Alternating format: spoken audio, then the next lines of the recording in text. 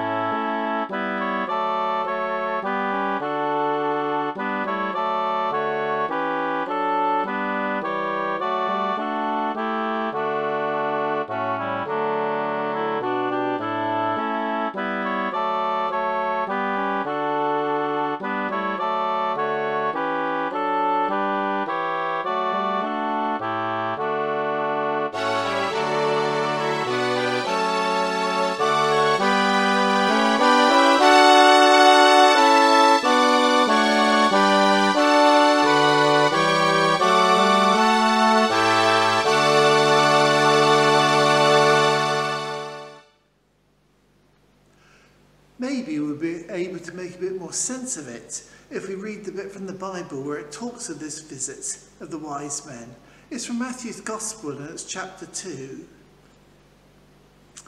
Jesus was born in the town of Bethlehem in Judea during the time when Herod was king. Soon afterwards, some men who studied the stars came from the east to Jerusalem and asked, "Where is the baby born to be the King of the Jews? We saw his star when it came up in the east, and we've come to worship him."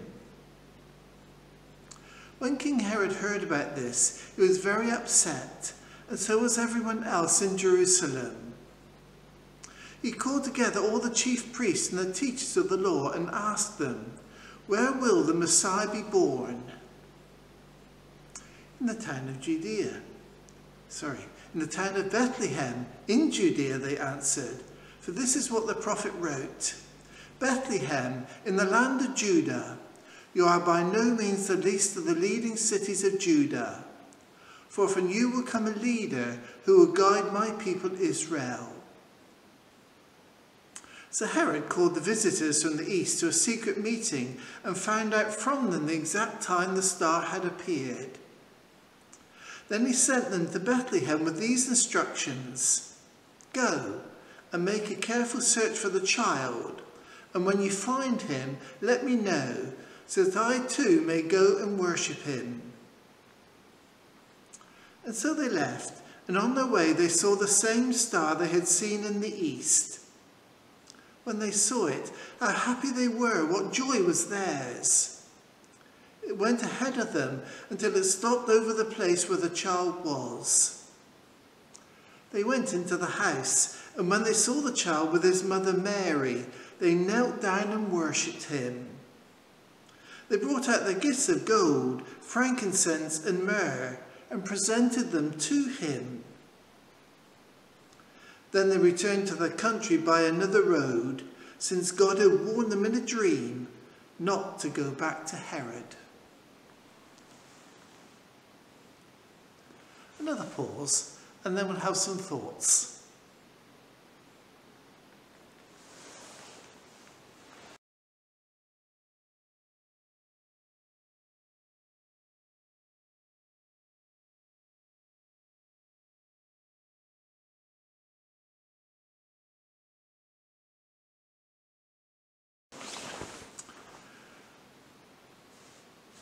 So, what to make of this strange story? Well, first of all, I have to say I love the wise men. They were people who saw a star, they expected God to work, who was waiting for God to speak. They saw a star and decided to follow. It was a small sign. It wasn't anything grand. There wasn't a lot of confirmatory data splashing around at the time. They simply saw the star, knew God was speaking, and chose to go. They even put a huge investment in it, buying gold and frankincense and myrrh to give to the child. But they expected God to speak. They saw the star and they followed. I just wish sometimes that I could trust as much as they do, that I could expect God to speak as much as they did, that I might see signs of where God might lead me and want me to go. It was a hard journey for them, a difficult journey, a dangerous journey, and yet they wanted to go and see. I wish I was like that. I wish somehow I would be more confident to see God speak, because he does. More confident to hear what he has to say, because he invites us to follow. I also like the wise men, because when they got there, these important people of great wealth, gold, frankincense, myrrh, did not come cheap. These men of great wealth knelt and worshipped this baby Jesus. Not in a palace, not in a temple, not in a great place. They knelt and worshipped Jesus, the baby, in a stable. And for me, the second half, I want to follow, I want to hear, I want to see the signs God gives me. But I want also to kneel and adore this baby, to come in humility and say to Jesus, I love you, I worship you, I adore you. A remarkable story, remarkable people, great examples of how we can relate to our God. We can follow, we can kneel, and we can worship.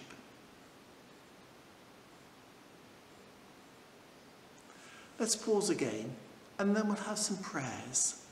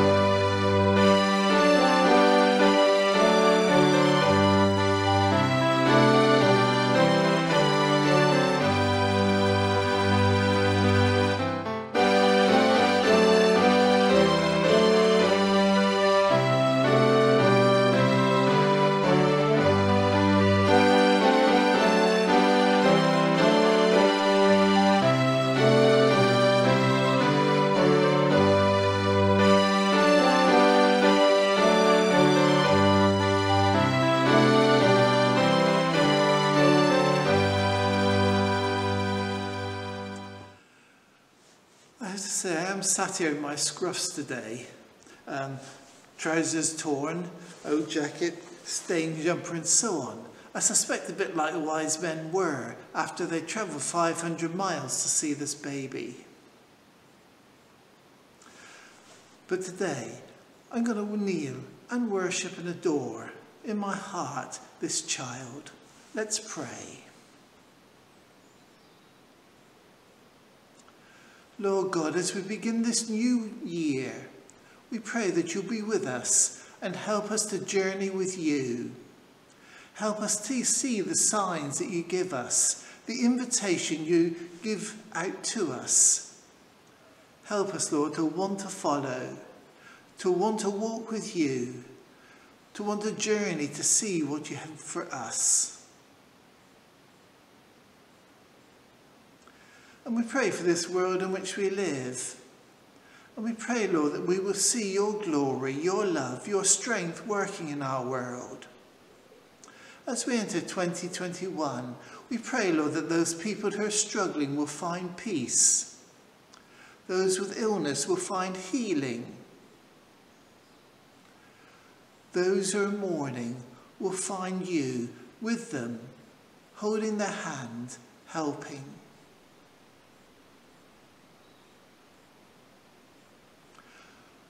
Lord, we pray that people will see your Son, Jesus, born in that stable, and will want to kneel and adore and worship.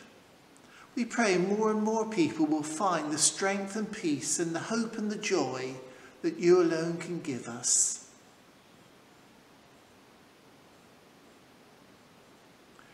We pray, Lord, that as we journey into an uncertain world, an uncertain year, we will find you working. We will find signs of hope. We pray that new life will come.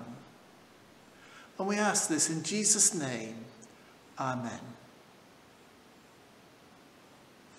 And maybe you want to say the Lord's Prayer with me. Our Father, who art in heaven, hallowed be thy name. Thy kingdom come, thy will be done, on earth as it is in heaven. Give us this day our daily bread, and forgive us our trespasses, as we forgive those who trespass against us. And lead us not into temptation, but deliver us from evil. For thine is the kingdom, the power, and the glory, for ever and ever. Amen.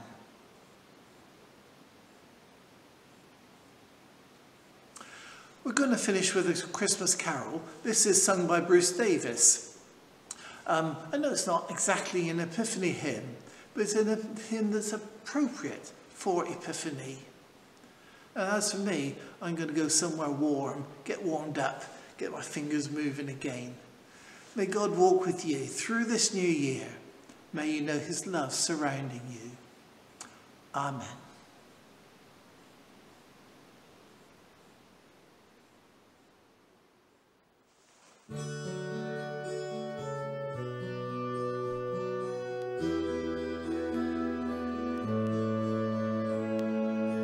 In the bleak midwinter, frosty wind made moan. Earth stood hard as iron, water like a stone. Snow had fallen, snow on snow, snow on snow. In the bleak midwinter, long ago.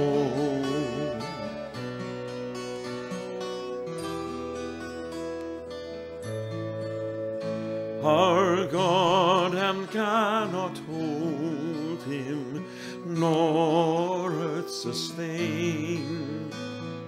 Heaven and earth shall flee away when he comes to reign. In the bleak midwinter, a stable place sufficed. The Lord God Almighty, Jesus Christ.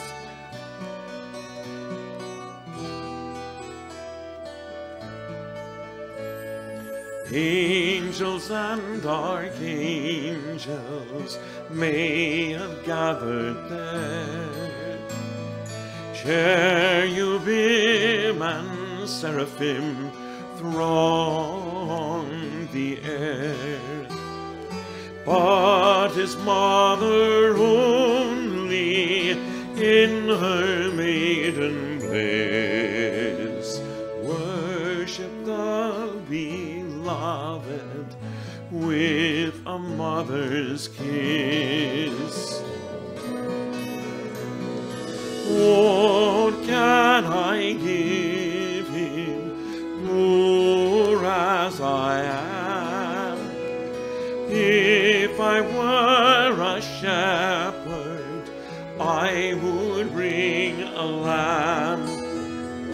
If I were a wise man, I would do my part. Yet what I can, I give him, give my heart. Yes, what I can, I give him,